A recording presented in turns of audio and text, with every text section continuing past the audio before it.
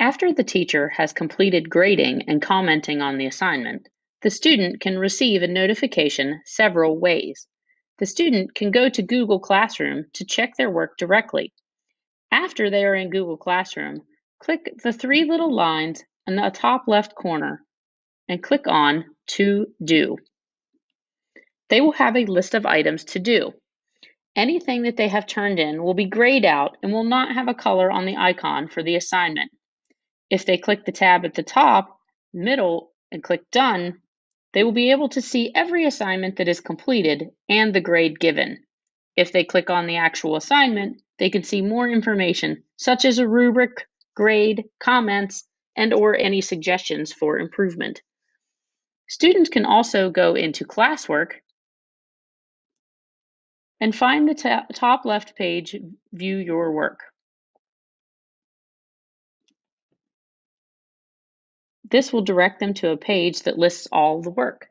On the left side, there will be a menu bar listing assigned, returned, and missing. Students can click on each, and all assignments will be listed from the most recent to the oldest in these categories. Checking that assignments are complete, marked as turned in and graded, can be achieved by the student. However, the student can also turn on notifications to receive updates to assignments being posted, assignments being returned, and comments sent by the teacher. In order to turn on notifications, the student will go to the three lines in the upper left corner and go to Settings.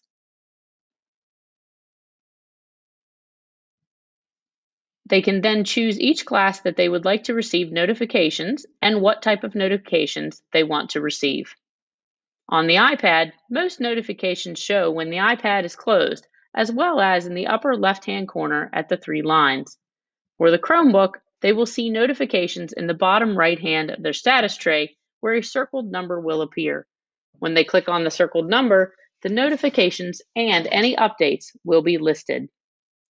Google Classroom will organize, inform, guide, and help students keep everything for one class in a secure location on your child's WCPS device.